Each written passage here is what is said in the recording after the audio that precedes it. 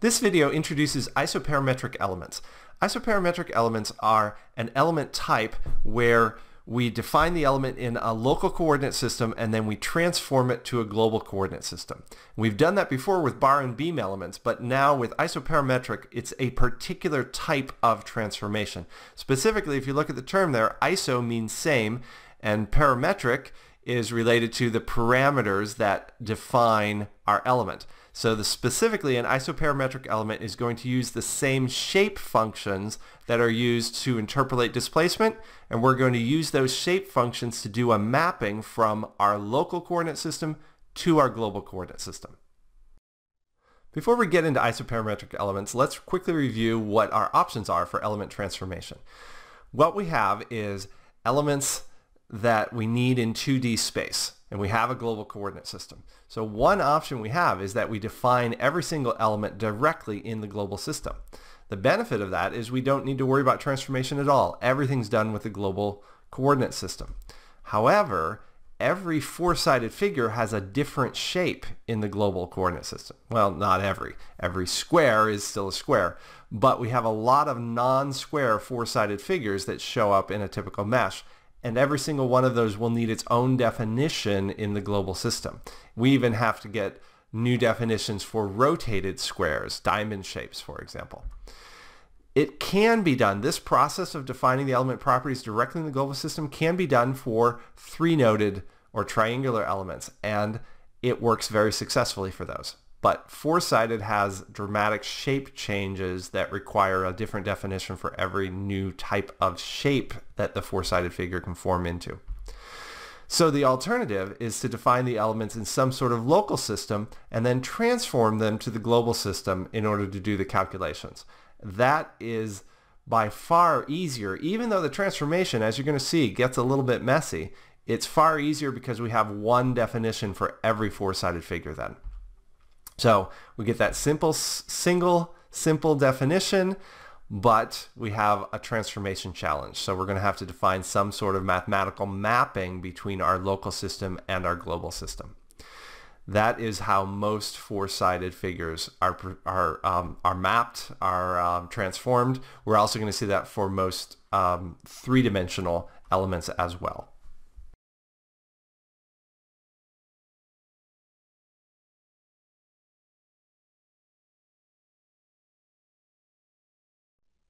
Before we get into how we map from a local coordinate system to a global, let's focus in on that local coordinate system. For isoparametric elements, instead of talking about a local coordinate system, we call it the natural coordinates for an element. And here what I've shown is the bilinear quadrilateral element in its natural coordinate system. I'm going to call that coordinate system S and T. Some other authors will use a different set of variables here, but it's basically just not the global XY system. Just like for the bilinear quadrilateral we did previously, the axes are centered in the middle of the element, but now the element has a fixed size. It is 2 units tall and 2 units wide, and the node numbering is as shown.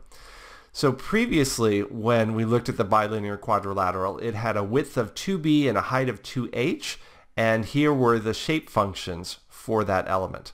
Now what we're going to do is convert that by setting b and h equal to 1, so we have a standard size, and then we're going to take our x and turn it to an s, and our y and turn it to a t. That gives us our new shape functions defined in terms of the natural coordinates s and t. So now let's talk about how we map from that natural coordinate system over to our global xy coordinate system. So we start out in the natural system with this basic square element 2 by 2 dimensions. And what we want to do is map to a global system where we have an element, say, that looks like this, where we have some nodes assigned to the corners, but it's no longer a square shape. What we're trying to do is relate these two shapes to each other so that we can do things in the natural coordinate system that's consistent between every element, but the properties will be relevant in the global.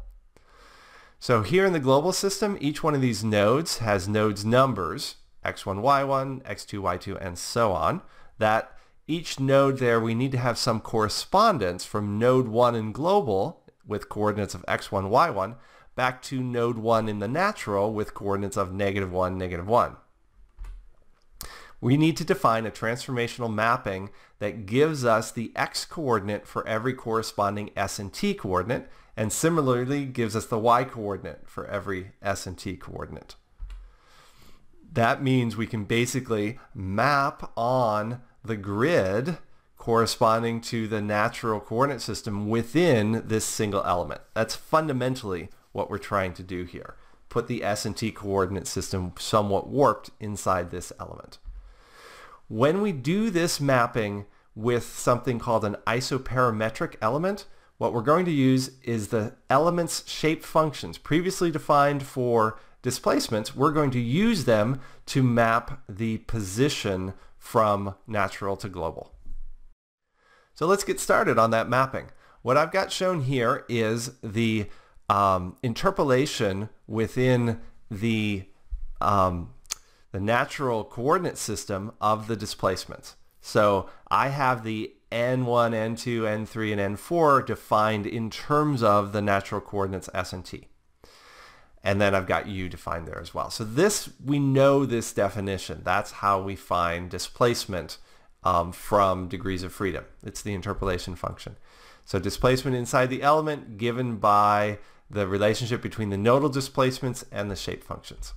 What we want to do is now find the positions inside an element. In other words, x and y in terms of the nodal positions. So we're going to write a relationship written in matrix form as the vector x, positions in the element, is equal to the shape function matrix multiplied by a vector of nodal positions rather than a vector of nodal displacements. So in other words, this is what we are writing as our mapping system. We're reusing those same shape functions, but now we're multiplying them by the positions of each of the nodes in the global system instead of multiplying by them the displacements of each of the nodes. So that gives us the full matrix form is we have a vector of the nodal positions. x1, y1 is the position of node 1 in global coordinates. x2, y2 is position of node 2 in global coordinates, and so on. And then we have our shape function matrix, the exact same one we're going to use for displacements. But remember, it is now defined in terms of the natural coordinate system, s and t. So let's explore this mapping just a little bit more. We have what I'm calling a little x vector. That is the positions, x and y. It's going to be equal to a shape function matrix that's defined in terms of the position in my natural coordinate system.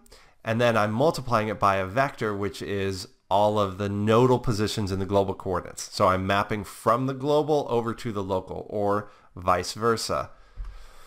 It gives us a one-to-one correspondence. So there's one point in the natural coordinate system, it will have a corresponding point in the global system. And the reason that this helps us out is that we can define our shape function matrix, which we already have in natural coordinates, but we can also define our B matrix that way. And we need to do some mapping. We need to take advantage of the mapping in order to do that. We'll see that in a moment. Secondly, once we have the B matrix, we then need to calculate the stiffness matrix. To calculate the stiffness matrix means integrating over the element. Every element in global coordinates has a different shape. Integrating over each of those would be very complicated to try to code. But instead, if we can use the mapping to do our integration in the natural coordinate system, well, that's very easy. We're going -1 to 1 in x and y, and then we're done.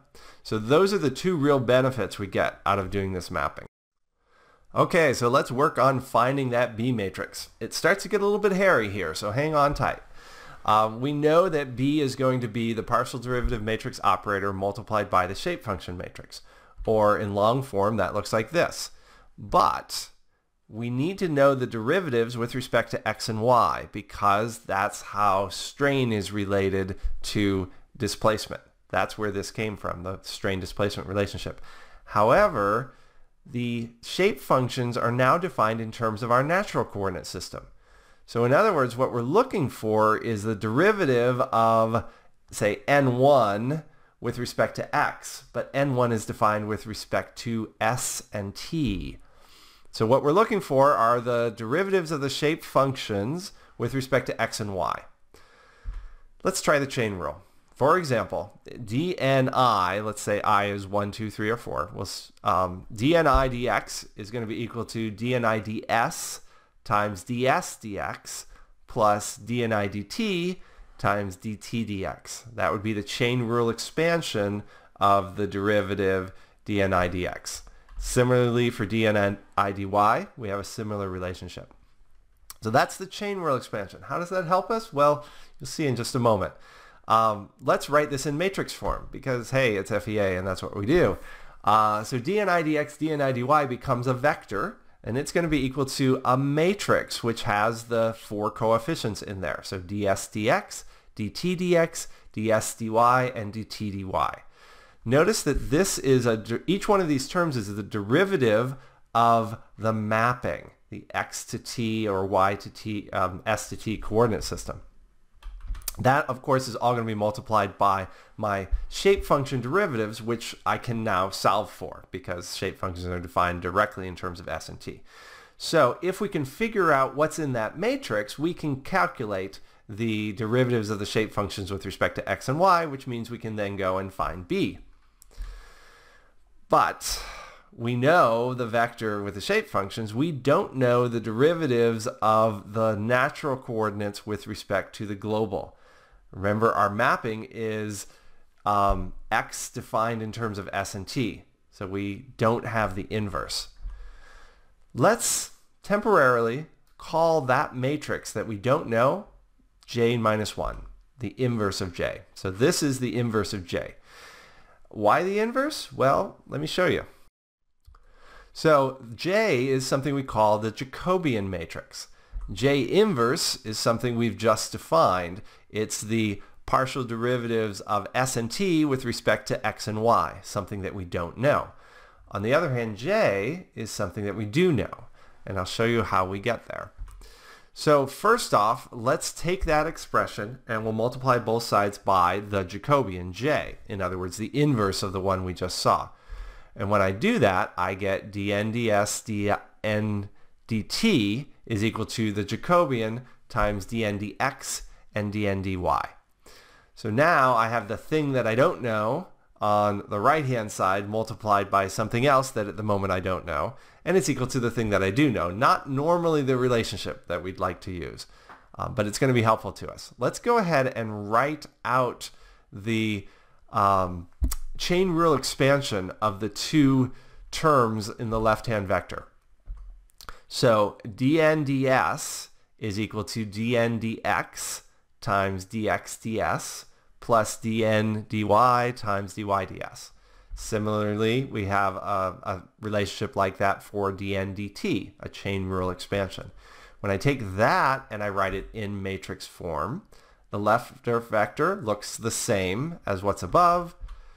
The matrix ends up being each of those coefficients again, but now these are things that we know.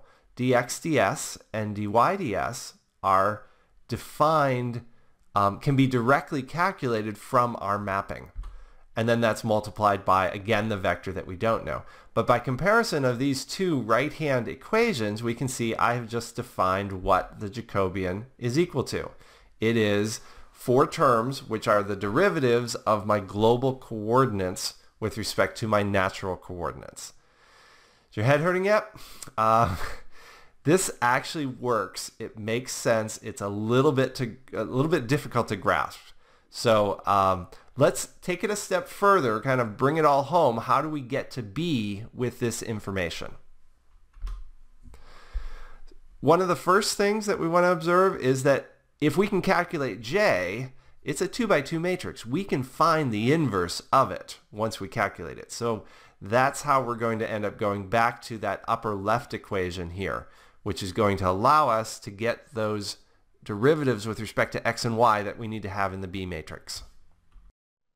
So now we have a definition of a Jacobian matrix. It is the partial derivatives of global with respect to local coordinates. So the matrix that we then need to find ni derivative with respect to x and ni derivative with respect to y is the inverse of that Jacobian, and because it's a 2 by 2, it has a simple definition for the inverse. So J inverse is defined here. We can use that to find each of these partial derivative components of B.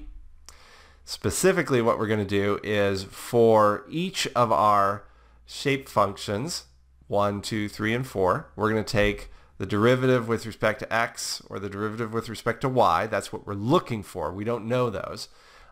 They're going to be equal to the Jacobian inverse multiplied by the derivative of the shape function with respect to s and t, the natural coordinate systems, which they are defined in terms of. So there's a lot more here that we're going to explore in the next video. Just to wrap this up, I'm going to talk about a couple of properties of this Jacobian matrix we just created. So first off, note that its terms are the derivatives of the global coordinates with respect to the natural coordinate system. So it effectively is that transformation matrix. It's capturing all the pertinent information about our mathematical mapping. Another interesting property is that when we take the determinant of J, that's a scale factor. It is actually equal to the ratio of the element's area in global coordinates to the element area in natural coordinates. So ratio as in a fraction. We'll use this property. It'll be critical when we find the stiffness matrix by integration. Another interesting point is that when we have a high quality element, that determinant J is a constant term. So when we have an element which is a rectangle, J is constant. However, if J is not constant, in other words, it depends on position, then the numerical integration that we're going to use to find the stiffness matrix is not going to be exact. It will be an approximation. That's going to be important in the next video.